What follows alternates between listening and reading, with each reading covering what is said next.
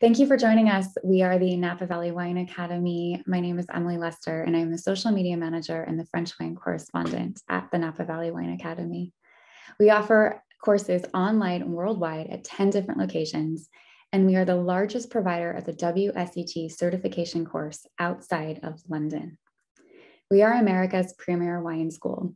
We offer a variety of webinars, podcasts, articles, and we ask that you sign up for our newsletter to stay in the know about all the exciting things that are happening at the Napa Valley Wine Academy.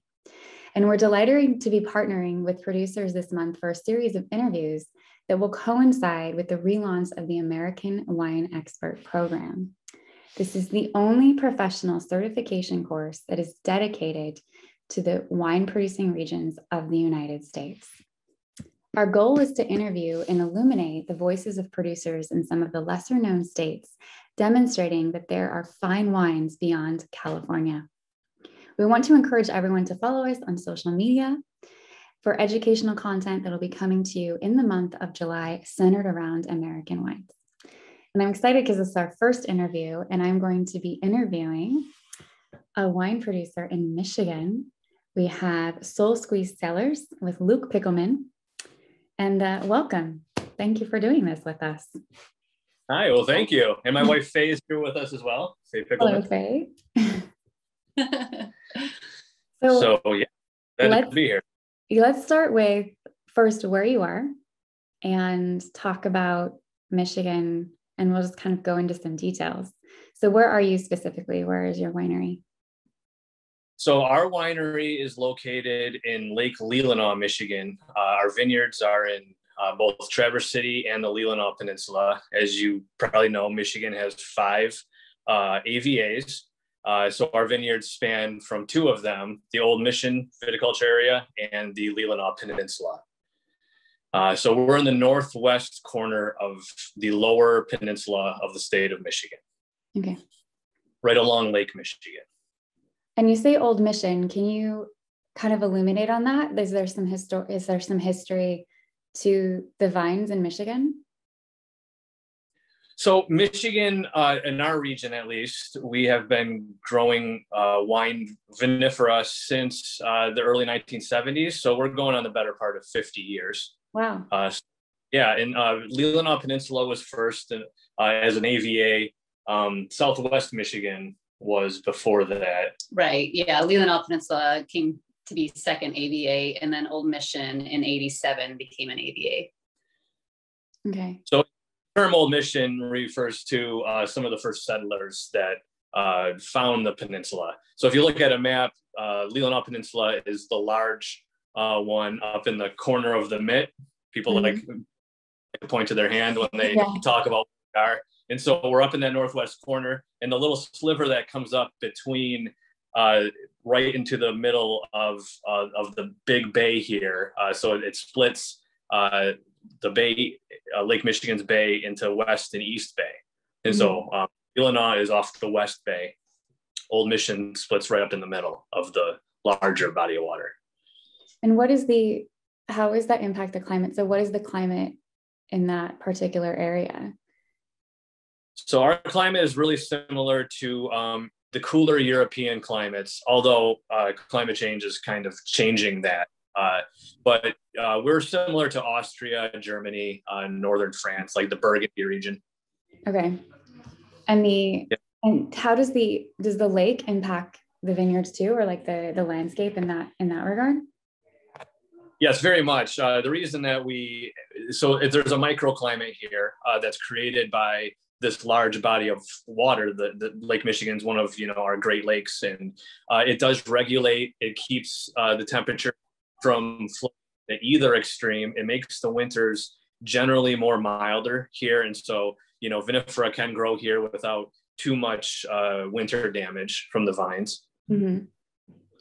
Our region's wine for they're very aromatic, they're very balanced. They provide a vivid portrayal of varietal characteristics. What are the dominant grape varietals there? How many different ones? What are they? Or what are they? We primarily we're really good with dry white wines. We do a lot of regions as the primarily grown grape here in Traverse City area. But we also grow Chardonnay, we grow Pinot Blanc. Mm-hmm. Some people grow Sauvignon Blanc, Pinot Gris, Gewürztraminer, Gruner Okay. Veltliner.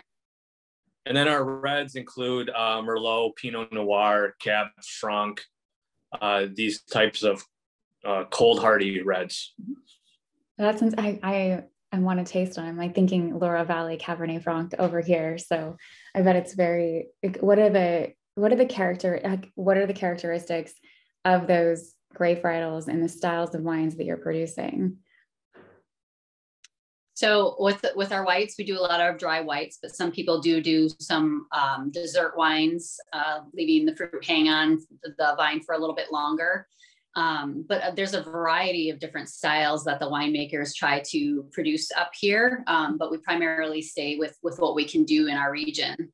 The reds are they're a little lighter bodied. You know, we don't get the really ripe growing seasons to get a really big, bold, full bodied red. But we have some really nice Pinot Noirs. That Cabernet Franc is really nice. It has some really great fruit characteristics, but it also has that really nice fresh bell pepper that we get that comes through really nicely too. But our Merlot does really well here, Blanc Frankish. So we can get some really good reds too, but we are pretty heavy white.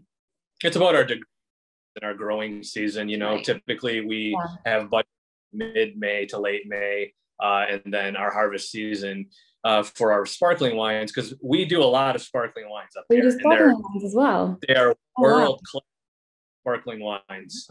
And those will usually be picked early, as in the September. But our harvest season lasts from the middle of September all the way until the first week, maybe the second week in November. It really depends on the season. Every year is different up here.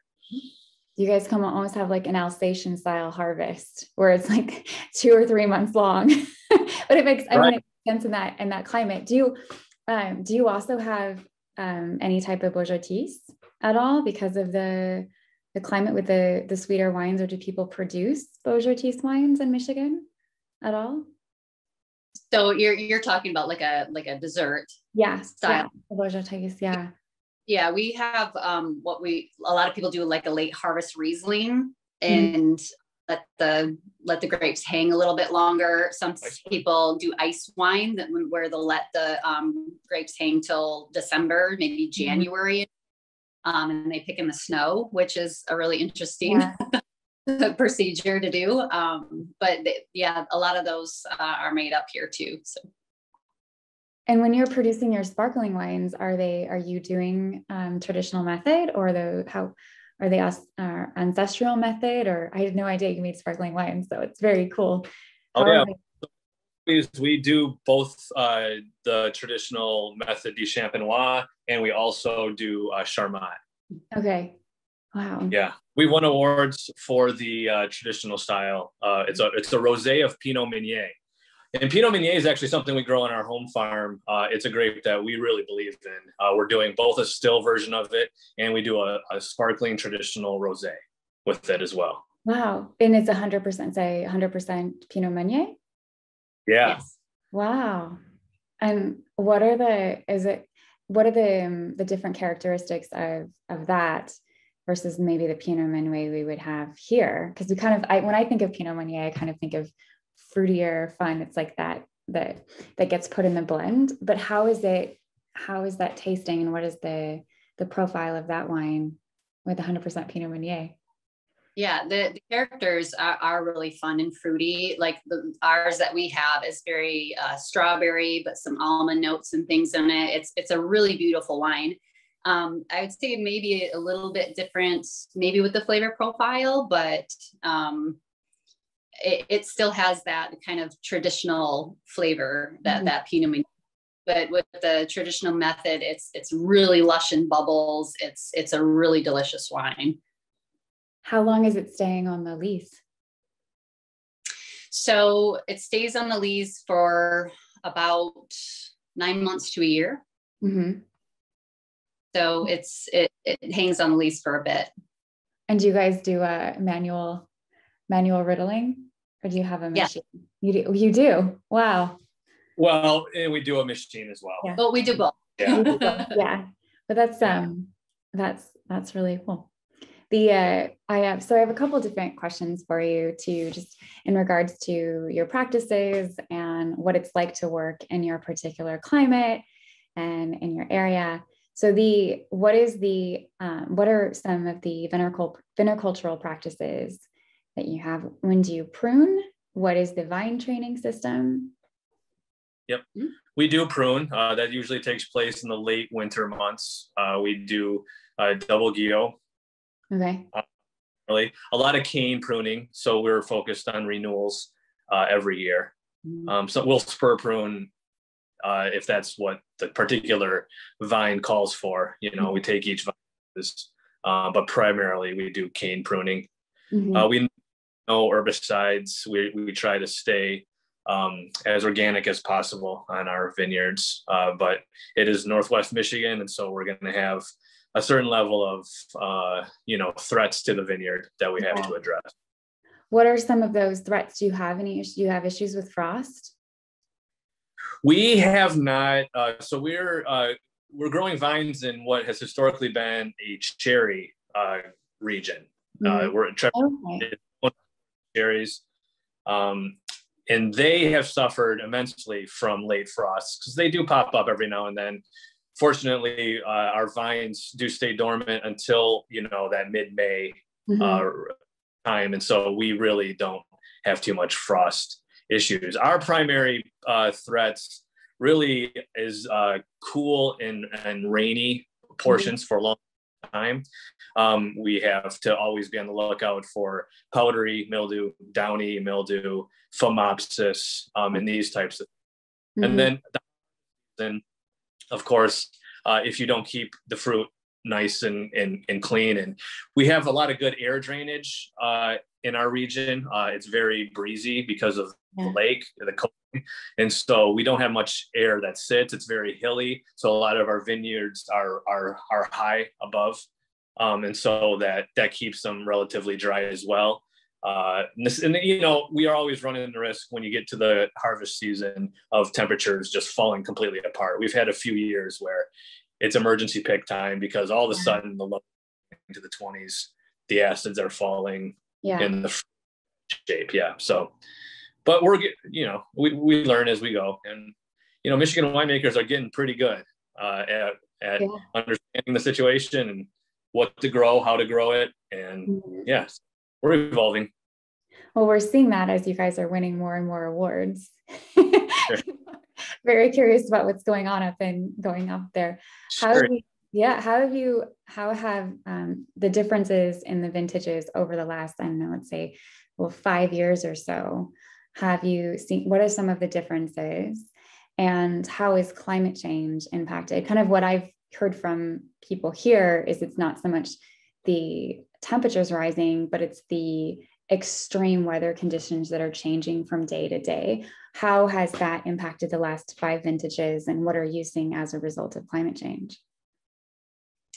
So within the last 5 years, that's kind of how, or when we really began to have our first vintages, there has been a lot of fluctuation as far as from year to year, whether you have a cool summer and a warm fall, or a consistently warm summer and then the fall drops off. It is very different each year what we really get up here. I know that's being affected by the climate change, but I think that Michigan has always kind of been that way too, with the extreme temperatures. So I think that's one of the reasons why, as this climate change happens, I think the Michigan winemakers are really good at dealing with the fluctuations in temperatures they get anyways. So it's kind of, it's not much of a change for them to keep doing what they've been doing. But it is, we deal with kind of what we get in the vineyard. We don't try to make something that's not, if we need to make sparkling one year, we make sparkling. If we need to make a still the next year, we do that as well. So we deal with what we get. Yeah. And talk about, it's like the biggest black and white variation that I can think of is 2018 to 2019. We had a really great growing year in 18, and September was nice and warm and dry. October held out for us, and those wines are, they're in the bottle now, and they're tasting really brilliant. But wow. 19, we had a cool June. It was a rainy June. We had July and August kind of showed up for us, but then September it fell apart. So that year you saw all of us basically move into sparkling wine mode because the acids were high, the sugars were low, and had to come off the vine. Yeah. So and then last year, even though everything else in the world was so terrible, our farms were up here in this region were magnificent. We had really, really great growing year in 2020. Very hot. We had a long growing season. We were picking 23 bricks in September on our Gruner, which was pretty cool. So, but generally at climate change, Michigan is moving warmer. It's a warming trend. So the USDA, our Department of Agriculture here, has the growing zones that they break up the continental US into different regions.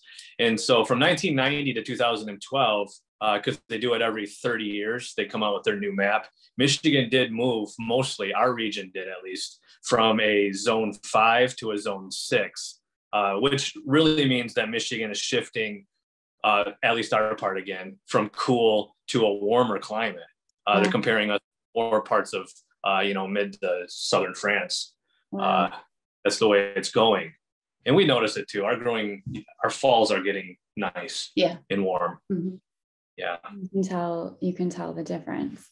What are some of the soil types that you have in your vineyards? So we have what you call glacial erratics. So there's a lot of different components there. We have a lot of rocky soil. We have sandy loam. Okay.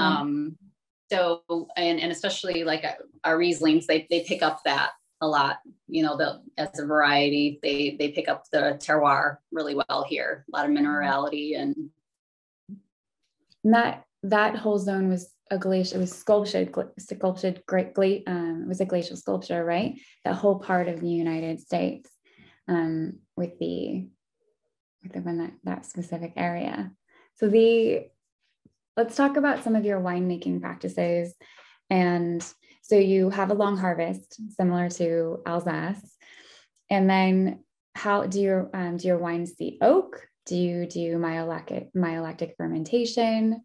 Can you tell me a little bit about your actual winemaking practices? Sure. Yeah. So we do some malolactic fermentation with our Chardonnay. We do have some barrel Chardonnays that we do malolactic fermentation in the barrel, and then we barrel age for a bit, about 9 months. A little bit surly contact there too. And with our Rieslings, we do kind of a cold, slower fermentation. Our 2016 went out until mid-February. That's a pretty long ferment for a white, but kind of let it sit and do its thing. And it has turned out really nice every year.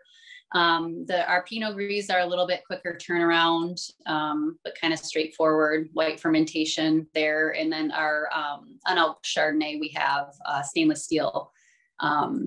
That's a pretty, a decent, about the same length as a Pinot Gris. And then we do have a couple of reds that we do, and we barrel age those for around 18 months. Cab Franc. Pinot Meunier. So, yeah. Do you also do a Pinot Meunier that's not sparkling?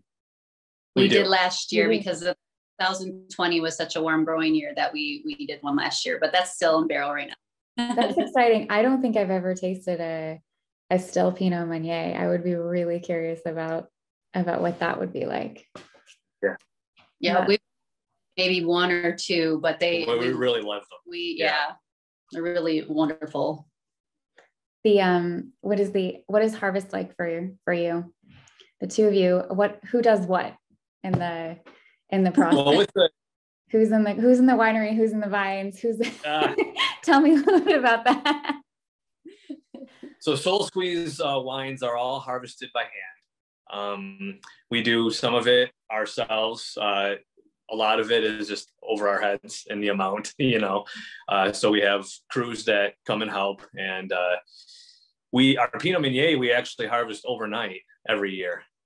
We about 10 p.m. and we'll get done about 8, 9 in the morning and have a big celebratory breakfast. And it's a lot of fun. It's a tradition around here. That's awesome. Pinot Meunier all night long. A lot of Pinot Meunier, a lot of in the head. Our kids, we have 3 kids, and they come out and help us, and they have a really good time with it. Yeah. And are you both in the winery producing and doing the découvage, or what is that process like? Well, it's more, so we have a crew that kind of helps us at the winery. So Luke and I kind of hold the vision of the winemaking process, and there's a lot of hands in the cellar to be able to help out with. I also work with another winemaker here in the area who's just brilliant at what he does too, who has a lot of experience with Michigan wines further back than even I do. So, but generally speaking, Faye's she's in the cellar. She controls that part of it, and I'm more in the vineyard. Yeah, that's how it kind of. Yeah. So what is the wine community like in general in Michigan? Is there a collective, cooperative? What is that structure like in Yep. So, as we said, there's 2 AVAs that are right next to each other here in the Traverse City area. Old Michigan Peninsula is a lot smaller than Leelanau Peninsula. And so there's 10 wineries, I believe, on Old Mission, as opposed to 28 on Leelanau. Mm-hmm. Both have a wine trail organization where we all try to work together to raise the to raise knowledge of the area. And and everybody up here is, it's not really competitive as much as it is. We're all kind of in this together, raising awareness of Michigan wines. Mm-hmm. We all go the same farming challenges and the same consumers that are coming through your tasting rooms. So, yeah, which is always, that's an interesting time, but yeah. What is the wine tourism like in Michigan? So we get a lot of people from the Chicago and Metro Detroit areas. We're in the middle, upper Midwest. So Indiana, Ohio, we get a lot but we're seeing the last couple of years, New York, more people from California, Texas. We're having requests from Georgia to ship our wine down there. So I think that more and more people are coming to Northwest Michigan for the wine. Mm-hmm. We have in our tasting room of people that, you have Riesling geeks, so to speak. You have the people that are trying to broaden their horizons with wine. So getting into Michigan Chardonnays or trying those Michigan Merlots and Cab Francs and really liking those. But then we also have our party people as well. We're very popular with bachelorette parties, with groups that are coming out. So there's a big fun side to Michigan wine country as well. That sounds great. Sometimes I want to come visit. Please do. Stop by. Yeah. So just to circle back to winemaking process, what vessels are you doing your fermentation? Is it all stainless steel, or are you experimenting with terracotta or anything like that? No, it's mostly stainless steel in barrels, 60-liter barrels, puncheons. But that's majority what we ferment in. Mm-hmm. For the fermentation. All right, let me see what else I have in my exciting notes over here for you.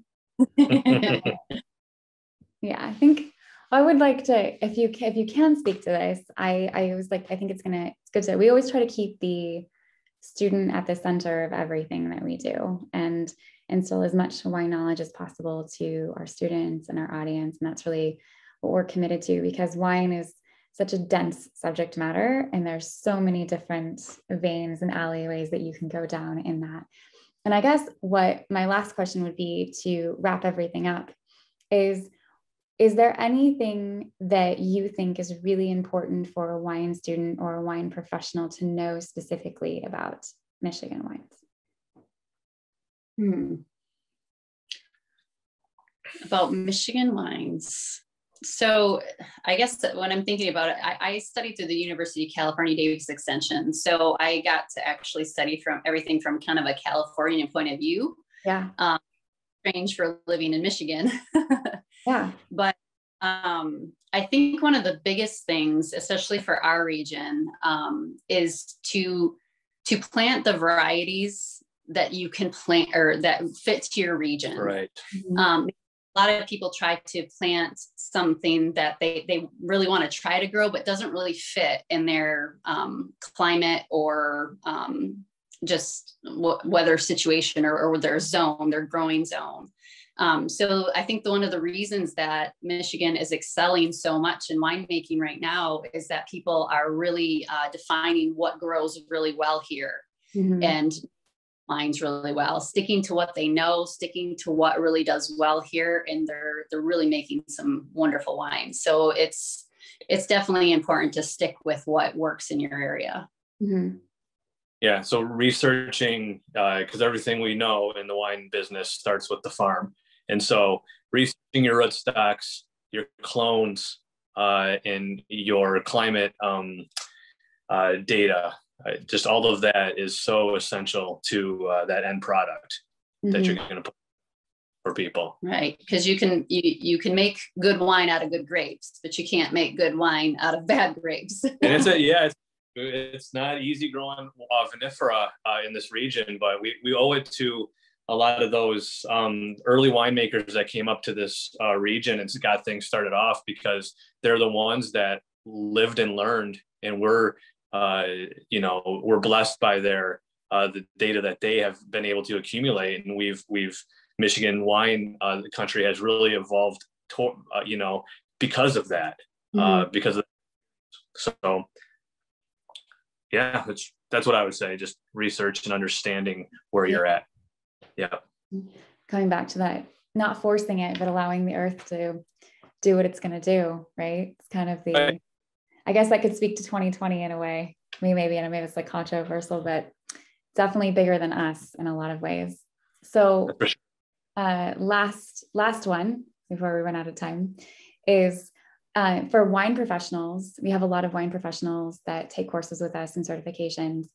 Do you have any advice for them in terms of selling Michigan wines or pitching Michigan wines to retailers and to distributors?